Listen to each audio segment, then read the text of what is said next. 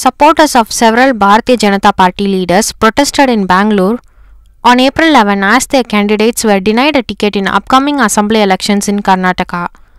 The BJP released its first list of 189 candidates on April 11, fielding Chief Minister Basavaraj Bommai from Shiggaon Assembly constituency and V Somanna from Varuna to fight against leader of opposition and Congress stalwart Siddaramaiah.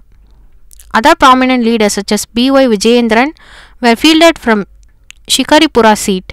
As the list was announced, several party workers gathered to protest the exclusion of their leaders. Anil Benake, a sitting BJP MLA from Belagavi North, staged a demonstration last evening after he was denied a ticket.